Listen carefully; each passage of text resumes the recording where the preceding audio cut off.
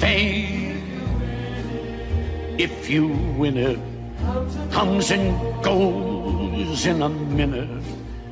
Where's the real stuff in life to cling to?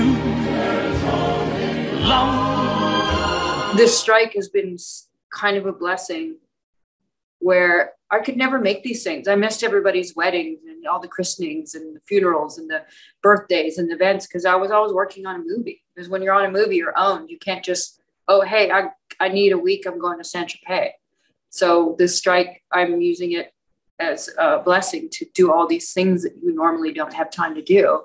The calm before the storm, before all of this starts up again, and we don't have time for all of the good times. I spent the last 3 years in Europe on 3 or 4 different movies, you know, in Dublin, in Belfast, in Bulgaria. So I've been in Europe basically for the last 3 years, you know, through COVID.